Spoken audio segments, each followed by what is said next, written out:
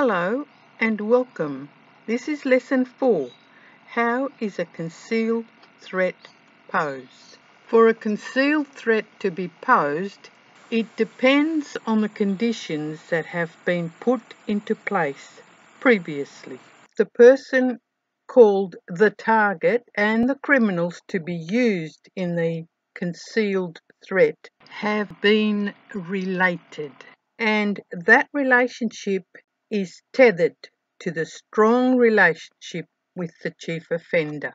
Relationship creates some mental connections or entanglement which enables ESP and telepathy.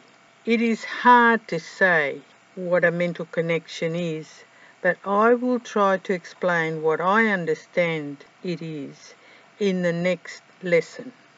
Now, if the people that the targeted person saw, the criminals, came into the targeted person's vicinity sometime later, the targeted person would become aware of them, but it would be very, very vague and not something that they would react to. But if the chief offender has been signalled of their arrival, or if the chief offender is present, and of course there's a strong relationship between the chief offender and the targeted person, then if the chief offender upholds that previous experience in the mind, the awareness of the targeted person is enhanced, is greater. So they will have the awareness and have it stronger than they would otherwise. But of course they still don't have information. This time the criminals are armed, and the criminals are not only armed, they also have agreed to shoot the target if they are given a go-ahead instruction. But this is still not enough to make for a concealed threat. To have a concealed threat, the chief offender, having the means ready and waiting, must uphold criminal intent.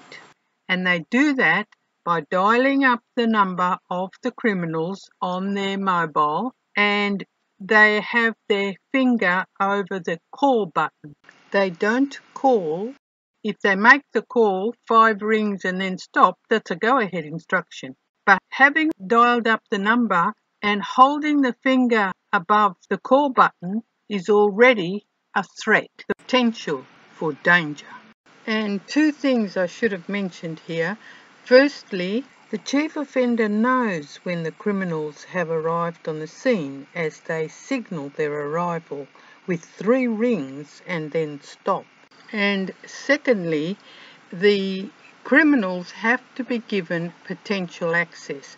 That means either the copy of a key to a premise wherever the targeted person is to be found, or information about their movements, so that if they're going into a shopping area at a particular time, the criminals are given that information so as to be able to be there at the same place at the same time.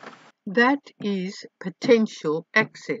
Now let me say that potential access can also be created where the person is in their home, even without a key given to the criminals. A person in the house, either living with the targeted person or visiting the targeted person, who would open the door to the criminals, can also be used to create potential access. But it doesn't even have to be somebody inside the house. The actual victim themselves can be used to create potential access, and that is done by the use of somebody that the victim trusts and would open a door to them even in the middle of the night. When that potential of danger is put into place, then the targeted person will react,